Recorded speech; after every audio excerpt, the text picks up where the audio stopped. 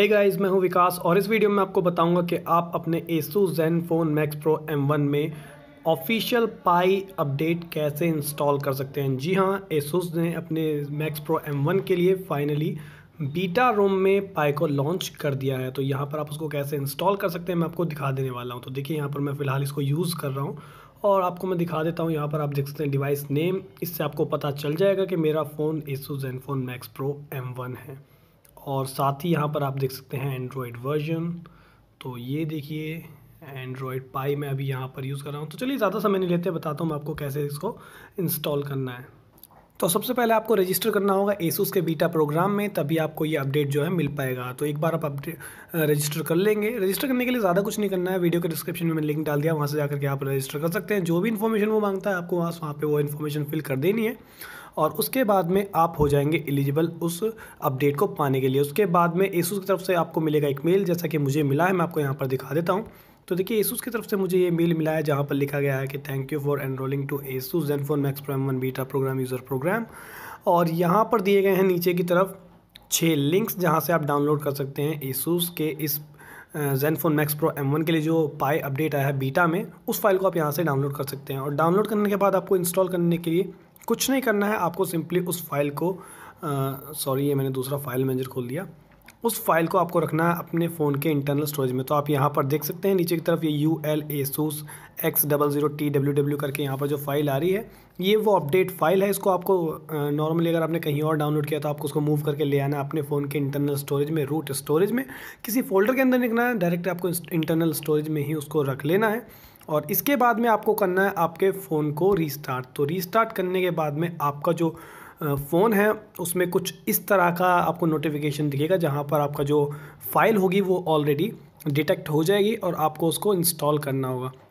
लेकिन एक चीज़ मैं आपको और बता देना चाहता हूं, यहाँ पर आपको उस फाइल के साथ में कोई छेड़खानी नहीं करनी है। आपको ना तो उस फाइल का नाम चेंज करना है और ना ही उसकी कोई भी लोकेशन वगैरह चेंज करनी है। और साथ ही जो Asus का लेटेस्ट अपग्रेड है, जो Asus ने अपना 27 फरवरी को अपडेट दिया था, वो अपडेट आपको फ़ोन के अंदर इंस्टॉल कर रखना है, तभी आप इस अपडेट को अपने फ़ोन में इंस्टॉल करने के लिए एलिजिबल होंगे।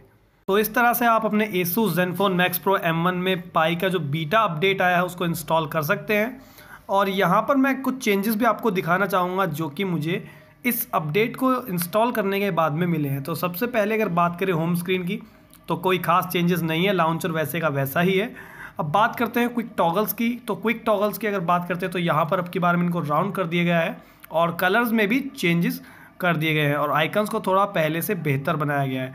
अब नीचे की तरफ बात करते हैं नेविगेशन पैनल, यानी कि जो नीचे बटन्स दिए होते हैं उनकी। तो यहाँ पर बटन्स का डिज़ाइन भी हल्का फुल्का चेंज किया गया है। साथ ही यहाँ पर जो रिसेंट ऐप्स का जो हमारा ये सेक्शन होता है, इस सेक्शन को भी यहाँ पर काफ़ी ज़्यादा चेंज किया गया है। इसके बाद में चलते हैं डिवाइस के सेटिंग्स में, और सेटिंग्स में जाने के बाद आप देख सकते हैं यहाँ पर सेटिंग्स के जो आइकन्स हैं वो पहले आपको कलर्स में नहीं मिलते थे, अभी यहाँ पर इन आइकन्स को भी कलरफुल कर दिया गया है। और साथ ही यहाँ पर मैं आपको डिस्प्ले सेटिंग्स में दिखाना चाहूँगा, थीम में अगर आप जाते हैं तो थीम में पहले आप चूज़ नहीं कर सकते थे, आपका जो वॉलपेपर बेस होता था सिर्फ वही काम करता था लाइट और डार्क के लिए। अभी आप यहाँ पर मैन्युअली भी कर सकते हैं और अगर चाहें तो उसको वॉलपेपर बेस भी ऑटोमेटिक रख सकते हैं।